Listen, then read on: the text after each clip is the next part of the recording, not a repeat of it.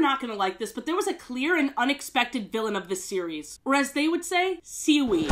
Yeah, I hear the outrage already, but I watched every single episode. You can only debate with me if you watched all 62 episodes in 2023. And I know you didn't, because why would you? Butt lovers. If you are familiar with the line, the phone is ringing, or what's gonna work? Teamwork. I'm sorry to break this news to you, but TikTok thinks we're old. Welcome back to the Lore series, where we discuss shows and commercials that one time, and only that one time, maybe I'll do another one day, that no one else is brave enough to. As always, though the shows I talk about are intended for kids, my videos are not. My videos are for nostalgic and, quite frankly, weird as shit people around my age or older. So don't bring little Timmy and Tabitha over to the computer screen, because I'm not babysitting them. Wonder Pets won in the latest community tab post, and it's no wonder.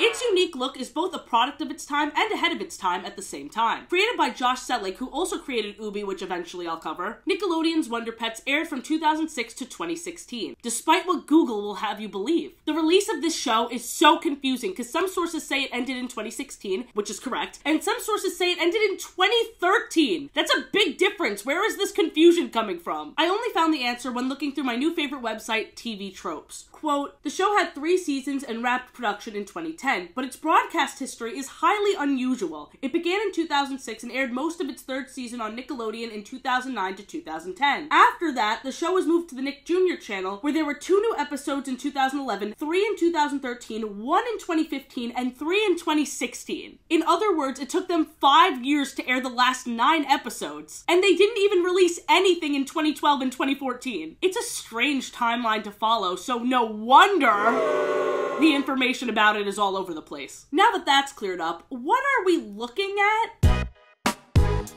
This show is animated by manipulating photos of real animals. This is called photo puppetry, and I fail to think of another series that does it this well. Although many of the creatures they save are also made from photos, many objects are drawn in a variety of styles. So on top of photo puppetry, the show would also be considered mixed media. So think Amazing World of Gumball or Don't Hug Me, I'm Scared. One thing that also amazes me about the medium they chose is that for the most part, they pulled it off in a cozy and non-creepy way. I mean, it's surreal for sure, but it doesn't hurt to watch. I seriously can't think of another example that used photo puppetry this effectively. Let me know in a comment below if you can think of anything else, because I definitely want to see more of this. Something else that's notable about the production is that each episode is accompanied by a 10-member live orchestra. I completely forgot how musical this series is. Almost all the dialogue is sung, so while there are a lot of recurring songs, there are many originals as well, from a little jingle about the lesson Linny taught them, to music that embodies whatever place they're visiting. So for example, when they visited New York City, there was a jazzy Broadway vibe, and as the series progressed, they also did more on-the-nose parodies of specific groups. Weird observation time, this era of young children's cartoons was very music-centric. We have Nickelodeon's Wonder Pets and Backyardigans to Disney's Little Einsteins, to name a few. And these were all very intentional in how they used music to further educate. Whether talking about the actual composers of classical works, or the cultural impact art has within a community. I know I'm beyond biased and probably not searching deep enough, but are there any cartoons that are coming out today with that level of detail in the music for baby shows? Because the more I think about it, in my eyes, that was like a golden age for developmental TV shows. I know we still have Sesame Street, which is great, and I've heard amazing things about Bluey, but I hope this detail and care won't be stripped away with AI and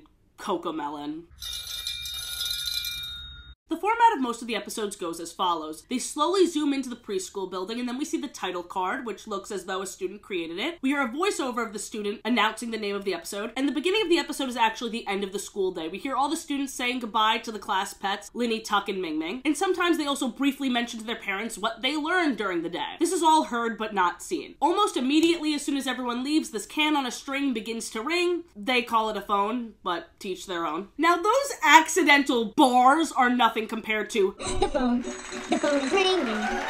Now this can is honestly very advanced tech. It alerts the group of an animal in trouble, it's a video call, and the elements can travel through it. So for example, in the very first episode, Save the Dolphin, there's a splash of water that travels through the phone. So it's more like a little FaceTime portal. After they exclaim the stakes of the situation, aka how serious it is, they jump in a box of different costumes exclaiming, "Whee!" which is honestly just too fun, and a little accurate. Oh my god, he's on fire! He's gonna literally die! We gotta help him! Whee! After that, they play a tiny game of dress-up as if an animal isn't about to meet God. And finally, they build the flyboat, which is made up of a frisbee, some wheels, the marker caps. Oh my god, I love the marker caps as exhaust pipes detail. We see them assemble most of it, but we never see where those gears and lights come from at the bottom. Maybe that's why they ooh every single time. Like, they're amazed themselves. How did we do this? And somewhere along the way prior to them leaving, they face a mini problem which helps them with the main problem of the episode. They then skedaddle on out of there to the tune of one of their other original bops.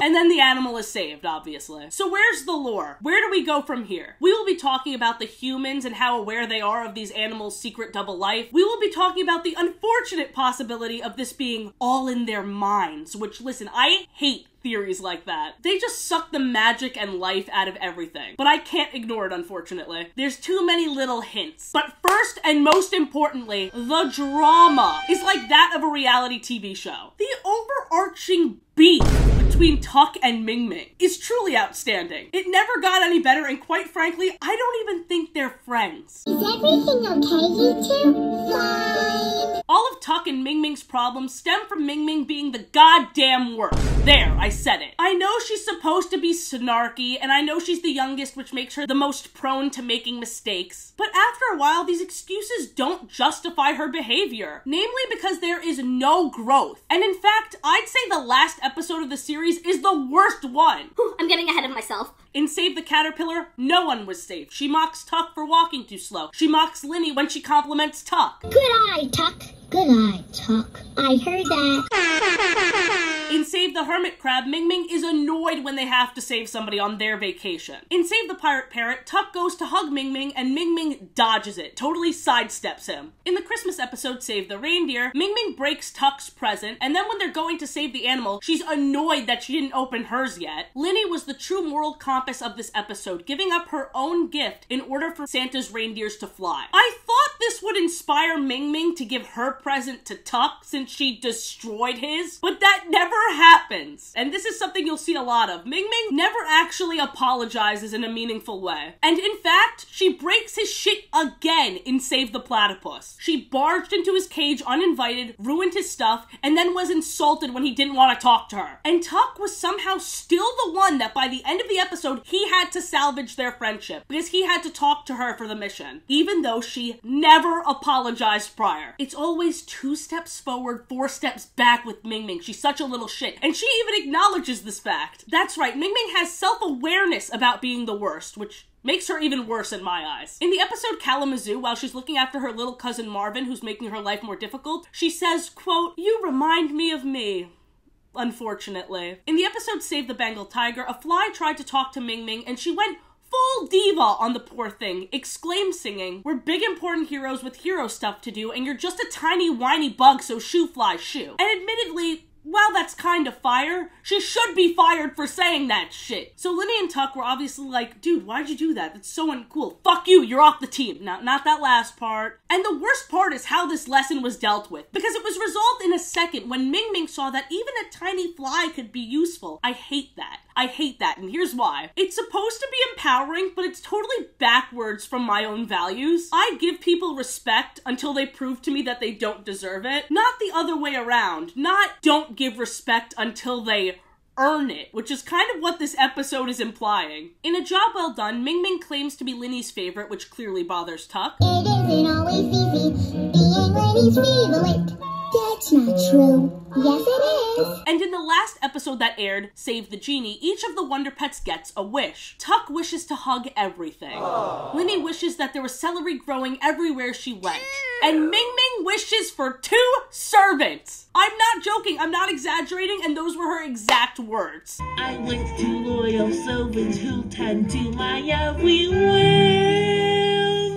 A what? She wished for servants, and she treated them terribly. I am seeing gleeps, but I am not tasting gleeps. Oh, sorry, Your Majesty. She's more than just an asshole, she's a full-blown tyrant. I'm over this duckling. I wish she would just give 1 flying fuckling. So now you know my feelings on Ming. Tuck is just a big old softie who's constantly bullied by Ming, as we've seen. But what about Linny? Let me just tell you something. I am a Linny stan. I am always the most critical of characters that are supposed to be the leaders, because I feel like most of the time they come across as very arrogant, very bossy and demanding, but Linny doesn't come across like that at all. She effortlessly leads not because she proclaimed herself as leader, but because the other two are just such huge followers. They are desperate for her approval, even asking permission to do basic things. Can I whale into space, Linny? Sure you can, Ming Ming.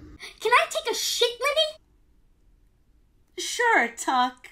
Yes, best boss ever. It's not out of fear, they just adore her. And I don't blame them. In Save the Love Bugs, Tuck and Ming Ming are waiting for Linny to give them a Valentine. What's interesting about this is Tuck and Ming Ming give Linny a Valentine, but Ming Ming and Tuck do not give each other Valentines. I love you. Aww. We love you too, Linny. Linny is the glue of this group and the only reason Tuck and Ming Ming tolerate each other. This is joked about in the episode Save the Duckling and Save the Turtle. In one episode, Ming Ming's in trouble, and in the other one, Tuck is in trouble. And both Tuck and Ming Ming made the joke, "Isn't it nice just the two of us, Linny?" It's kinda nice when it's just you and me. Huh, Linny?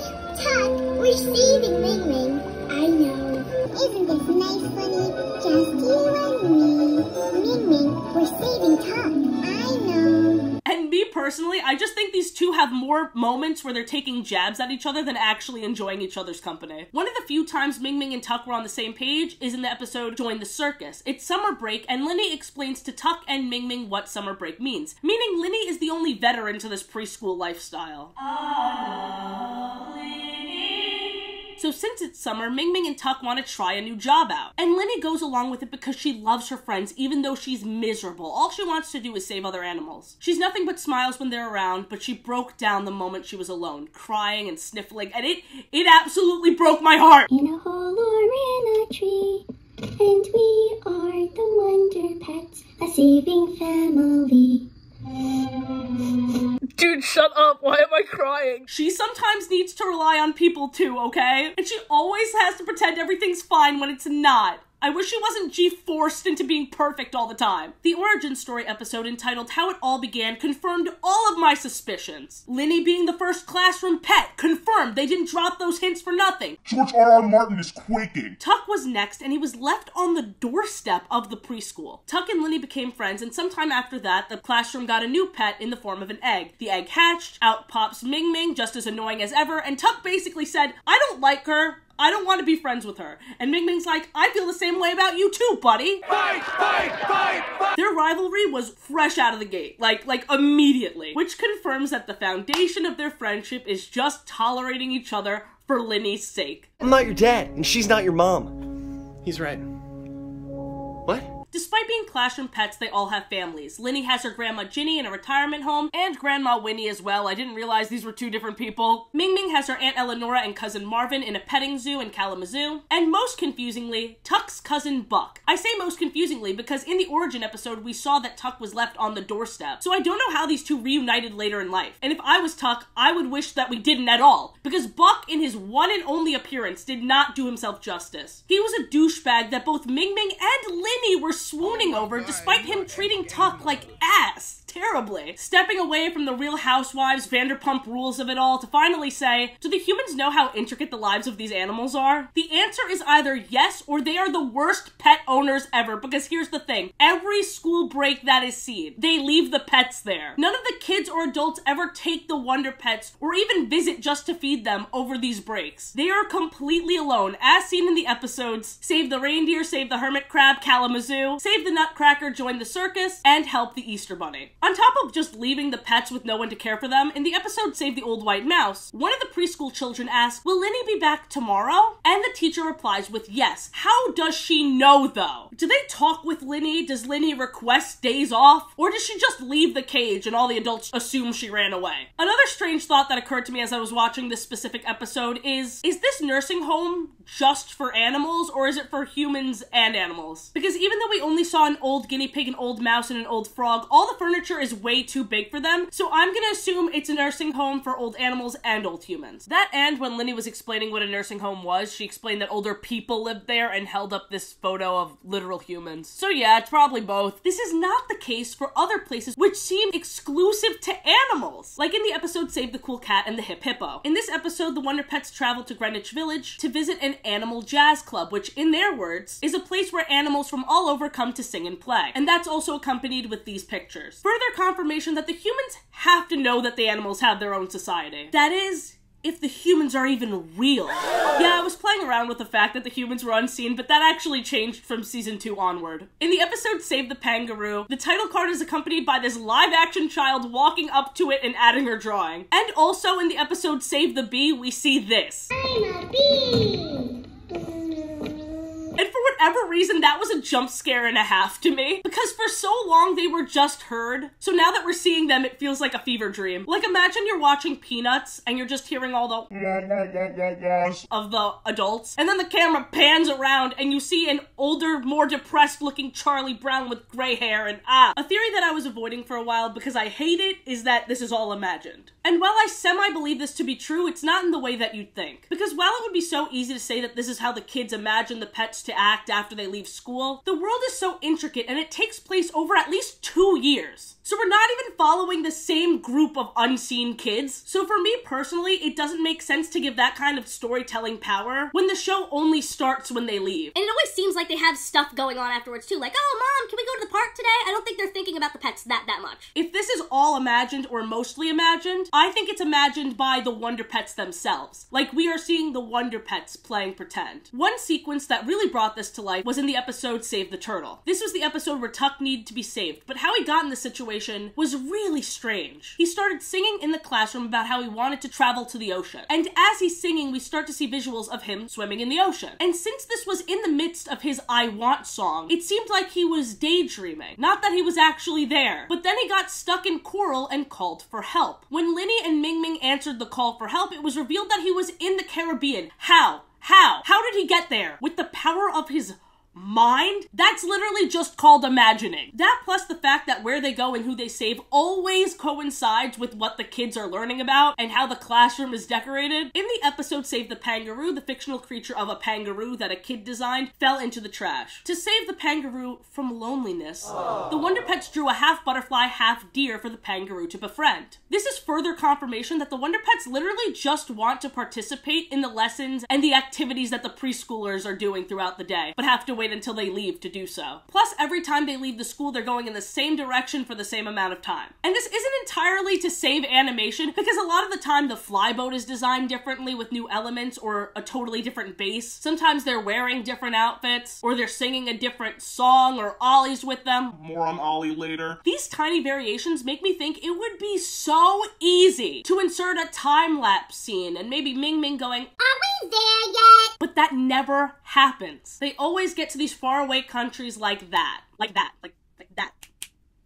Wow. Ew. All of this, along with the fact that Linny winks at us at the end of almost every episode, makes me think that this is just a game. Maybe a game to keep this unstable trio of friends, which is really just two friendships forced together, to stay together. Just so you know, if I didn't say it enough, I hate this theory. I don't like throwing imagination out there because it's such a fix-all for everything. However, look at this short pilot and tell me if you truly believe Linny went to space. It's escapism is what it is. And I haven't even gotten into the trippiest parts of the show yet either. There are many episodes that don't even take place in their world. One of the first examples of this is in the episode Save the Unicorn, where they jump into a book that the students were reading. There we see that the animation is distinctly different for fictional creatures. The unicorn isn't an edited photo of a real horse, it's just cartoony, really driving the point home that this is a different reality. In the episode Save the Dinosaur, they do have a photorealistic dino, and even though it looks really creepy and not very good in my opinion, it makes sense why they did this. Dinosaurs aren't fictional. The Save the Dinosaur episode also confirms that they're just making shit up as they go, because when they didn't know how to get to the baby Triceratops, they just fly at full speed at the dinosaur poster because they're like, it's worth a shot. To the land of ass I go! They jump in a coloring book to save a flamingo, they jump in a Sumier painting to save a crane, they even jump into the puppet theater of the classroom, which they call Puppet Land in the episode Save the Three Little Pigs and Save Little Red Riding Hood. They established Puppet Land as the land of fairy tales, as we also saw Goldilocks while we were there. Why am I getting deja vu? Hip, hip, hooray!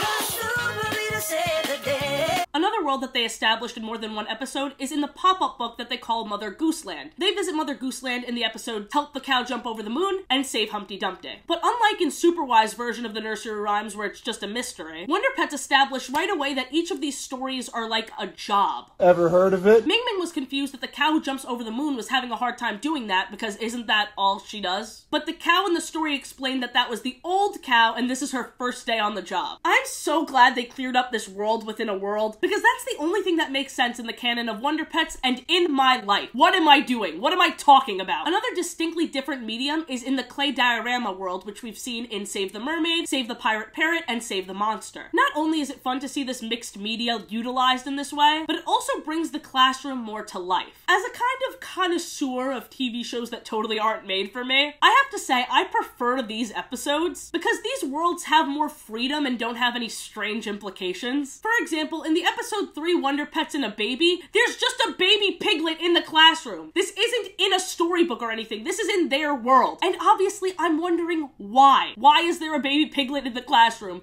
PETA would have a field day with this show. Now this isn't the only time they have strange visiting animals. A bunny named Ollie is a recurring character, for better or for worse. And in the episode Here's Ollie, he invites the Wonder Pets over to his house for a sleepover. So we see that Ollie lives in the wild, like in a hole underground with his family, right outside the school. Linny even called him their neighbor. This is bananas to me because this means canonically this preschool just captures a wild bunny to bring inside with a group of kids and that's just a totally normal thing. Like before this episode, I just assumed that he was one of the kids' pets, but no. He's a totally undomesticated wild rabbit who probably has rabies. Confusing world aside, let's get back to the reality TV-esque drama of the Wonder Pets, where interpersonal, interspecies conflict is the realest part. What's gonna work? Group therapy, because Linny can't be the only one holding this bitch down forever. Ollie's introduction was in the episode Save the Skunk, and I immediately remembered that this bunny annoyed the crap out of me when I was younger. And upon this rewatch, I realized that that was an intentional choice of the writers. He's impatient, he's rude, he keeps calling Linny pig instead of guinea pig, which annoys her, and it annoys me too because I'm a ride or die for Linny. We don't tolerate Linny disrespect here. In the episode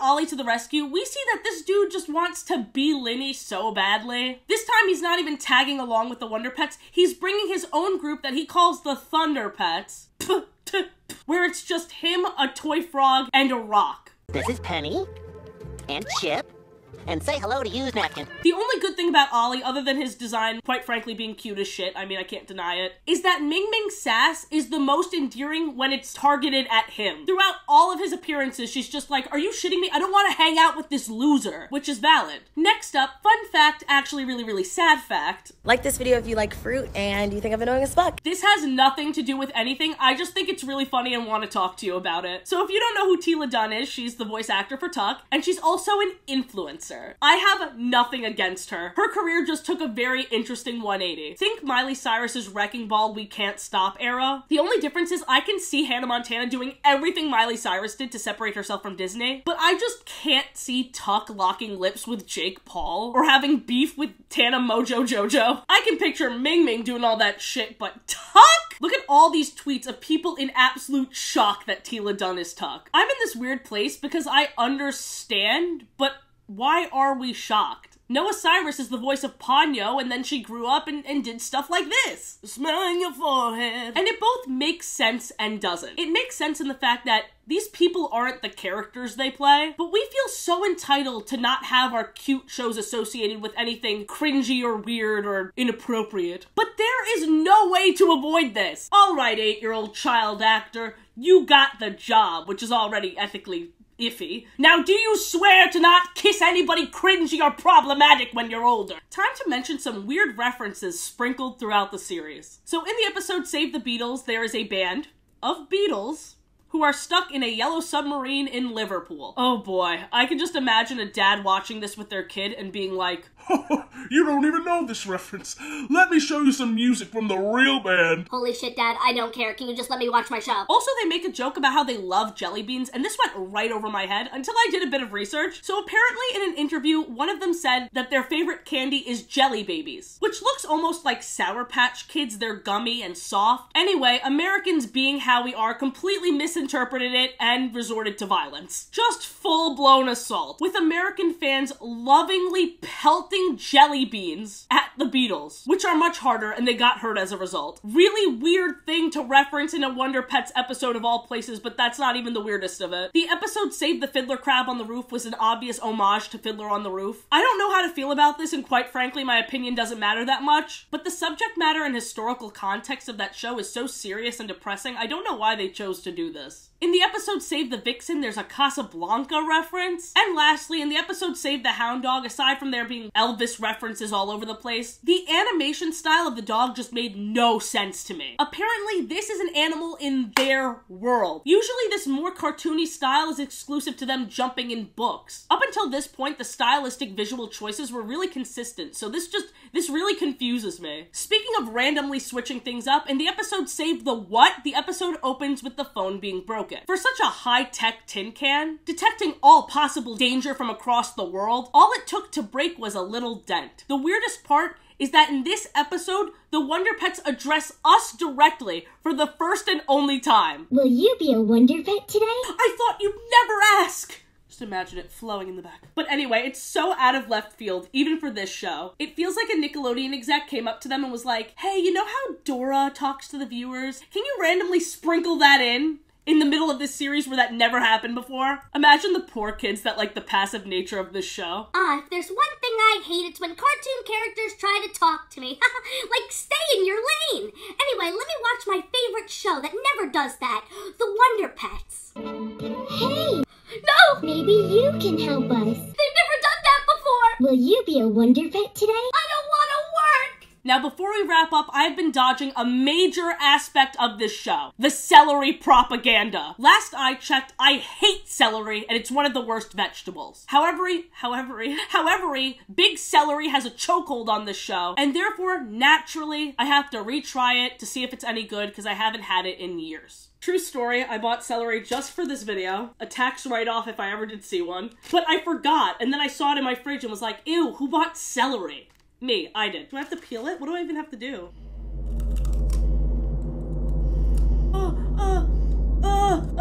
Fuck, I hate it. Ew, it's worse than I remember. Oh my god, ew. Okay, swallow it. Oh god, what a terrible way to end a lore video. But I sure hope you enjoyed. Please subscribe if you did. We are heading towards 100K and I'm so excited. Let me know what you want to see me cover next, and be sure to check out my Jacksfilms collab if you haven't already. Alright, have a great day, butt lovers. Bye! Do any of you like celery? Like, do you guys fucking want this?